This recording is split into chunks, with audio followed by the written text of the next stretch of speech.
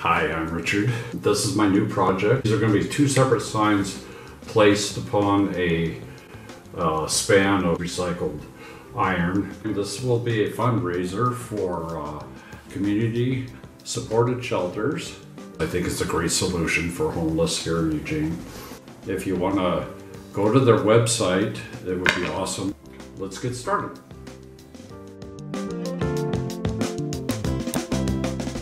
As you can see, I'm at the computer. This is just a sign program that I use. Really, all I want is the outside shape of this thing.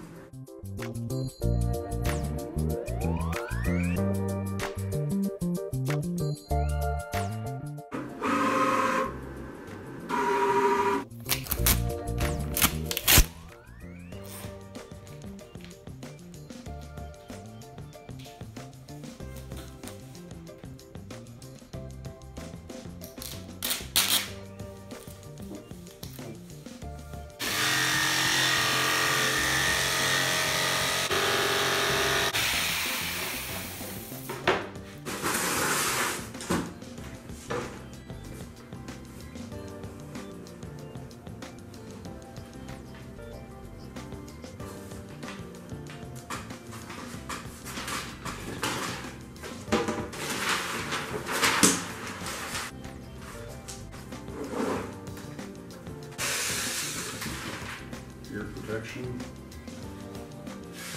and eye protection wherever I put it.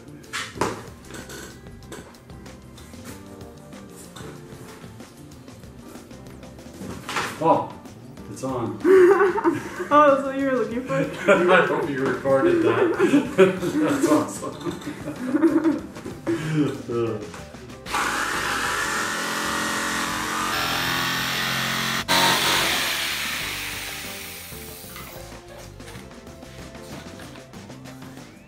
We have two shapes. So this is a piece of iron that I picked up at a local scrap shop. Basically, is coyote steel. What I plan on doing, here's the beer sign, here's the wine sign. I'm going to cut it off all in these sections, and that'll probably be the top.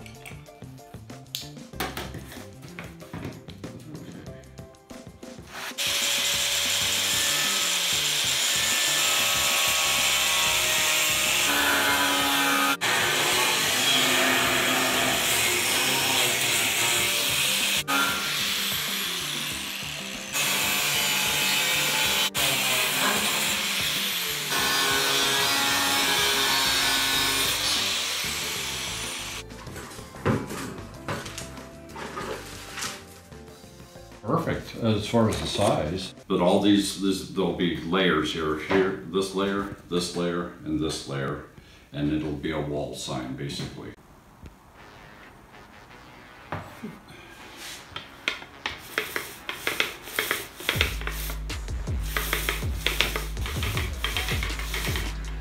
Just smooth it all out.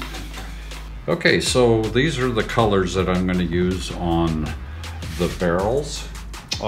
For the final coat. I've already put the first coat on. This will be the second coat. So I've got a series of browns.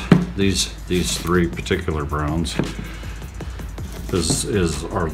what I'm going to use, and I'm going to do a blend for shadows. So, and I've got these rollers. They're just regular foam rollers that you can buy at any paint store.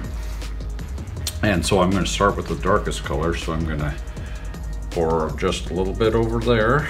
That's going to be the shadow color. And I got these rollers here, and I'm just going to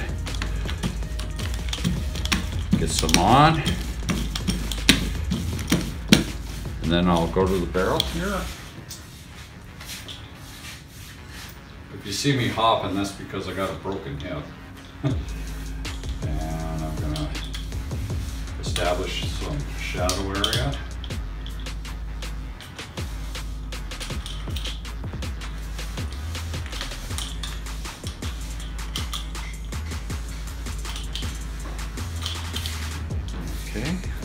to take another roller and go to my second, or my middle color. You'll be able to see the difference. There's not much difference, but just enough to create. I'm going to use the same roller that I used before because they're going to blend together just like that, you know, on the barrel. So there.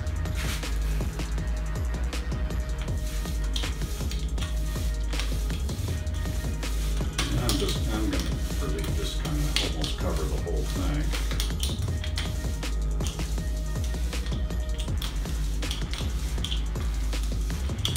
And then I'm going to go to my lightest color, which is this one. You'll see the difference there.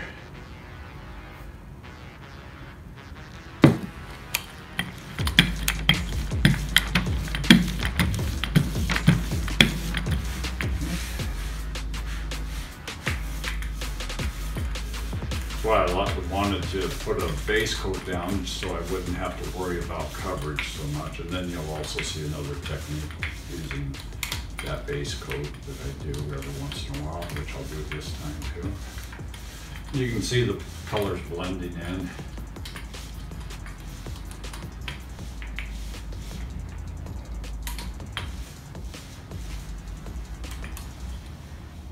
And I just use a lighter touch as I get to where I want to blend. Now I'm going to take a roller that doesn't have any paint on it at all. Just enough to finish the blend.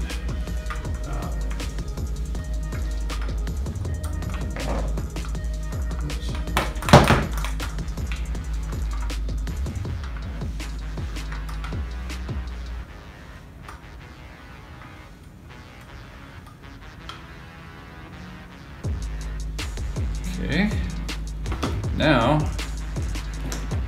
what I'm going to do is I'm going to take a pencil with an eraser, and since I got that base coat pretty much the same, I am going to draw the boards.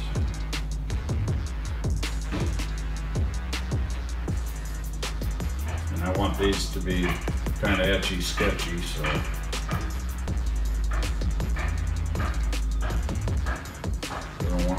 perfect.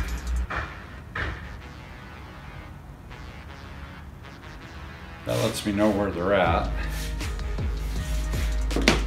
And next I'm going to take a brush. And I'm going to take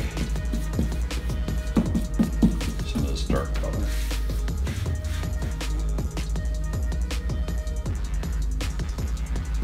Just let the brush do the work, and if you try to manipulate it too much, it looks contrived. And as you can see, I'm kind of just carefully tracing. Just trace what I've drawn so I can paint it. And what it's doing is creating many little holes in the paper. And I'm just going to transfer the image. This is just baby powder, white baby powder. I'll lightly put it over these holes. So, right now, I've got my image on that you saw me do, and what I've done here with this tape, these are straight edges on the top and bottom of the letters. So I've taped this off, and this off, this and this and this and this. That way it just makes it easier for me. I got my can of white. I actually put just a little bit of yellow in it to make it a kind of a antique white. This is what's called a mall stick. For those of you who use one are probably laughing right now because it's just a stick. What the mall stick does is creates a kind of a support for your arm. Plus it keeps the oils from your hand from getting on the sign.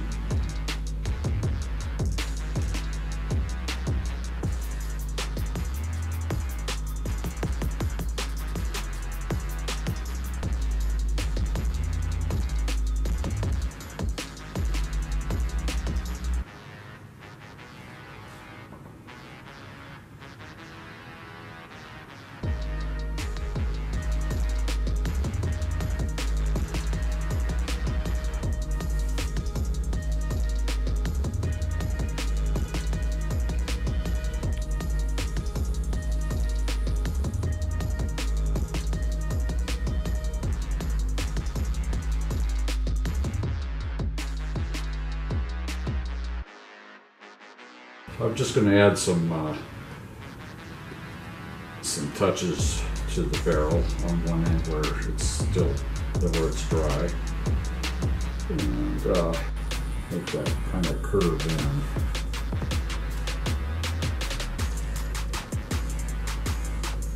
Visually curve in.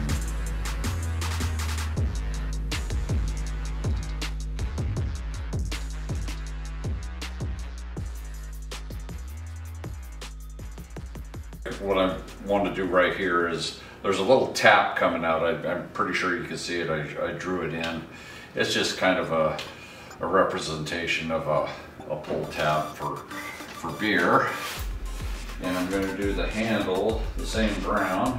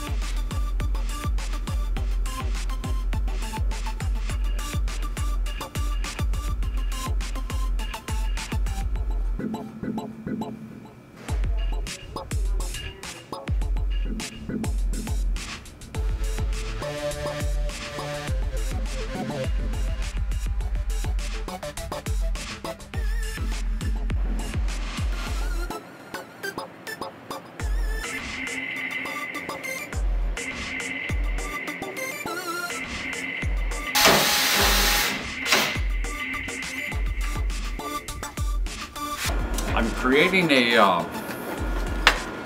hanging mechanism for the beer on top and wine cellar sign. And what I'm going to do is have a cleat system, and there's two 45 bevels cut on two different boards. One board will go to the wall and the other to the sign, and then they'll just the two 45s will create a hanging system that'll look like that. But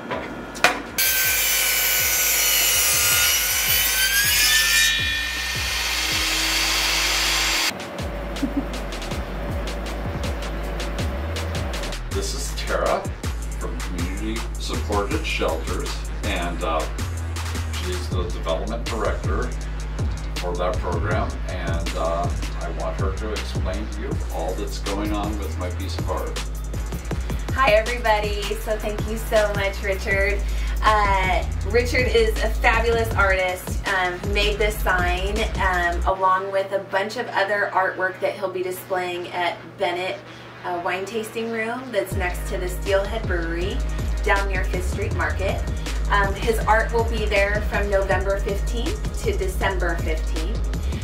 This sign is going to be up for auction. It will be at the Bennett Tasting Room, and you are welcome to go and bid on it on location.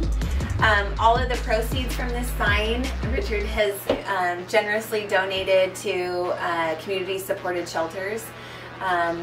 Community Supported Shelters is an organization that provides basic shelter, Conestoga huts, and wraparound support services for people experiencing homelessness. So can't wait to see you, and we'll have information about CSS at Bennett Winery as well.